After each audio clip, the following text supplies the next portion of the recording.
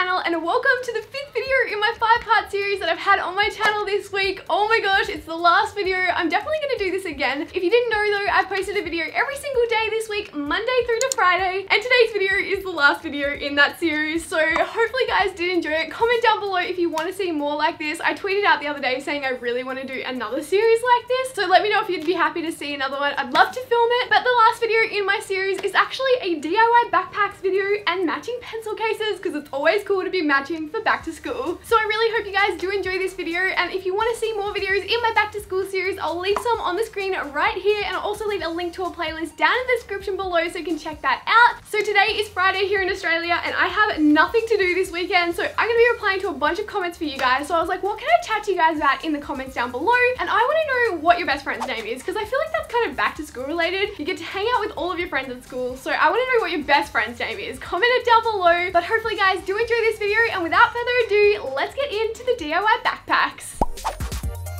So our very first backpacks are super cool because they're all made with fabric paint, and I never really thought about this until recently when I was in Spotlight and they had this awesome fabric paint. So all you need is the fabric paint, of course, and you're also going to need a canvas backpack, but you can reuse like an old one from previous years if you want to. So the DIY is super easy in itself. All you want to do is go in and create some awesome patterns on your backpack. So I actually went on Google Images to get some inspiration for my patterns, and then I ended up just doing like some stripes and some stripes within those stripes. I also had some like triangles and circles and dots, and after a little bit I went in and changed the angle of my pattern, so I did some round portions of it as well. But the cool thing about fabric paint is you don't have to stick with pattern designs if you don't want to. So if you were like super into Pokemon Go at the moment, you could even do like a Pikachu on your backpack.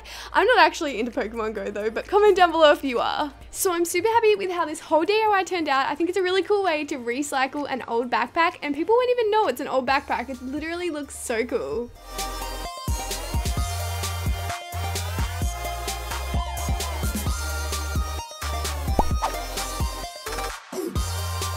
But moving on to the matching pencil case for that backpack, I'm just going to go in and do the exact same thing basically. I'm going to take a pencil case that's basically in the exact same shade as my backpack, so lucky. So I'm just going to go back in with my fabric paint. I'm going to do the exact same design, and I just think it looks really cool to have matching school supplies. But if you can't find a pencil case that's the same shade as your backpack, then there's no need to worry. I'll leave a link in the description where you can actually just make a pencil case yourself. They're super easy, and fabric can actually be kind of cheap too, so it's a way more effective way of doing this DIY.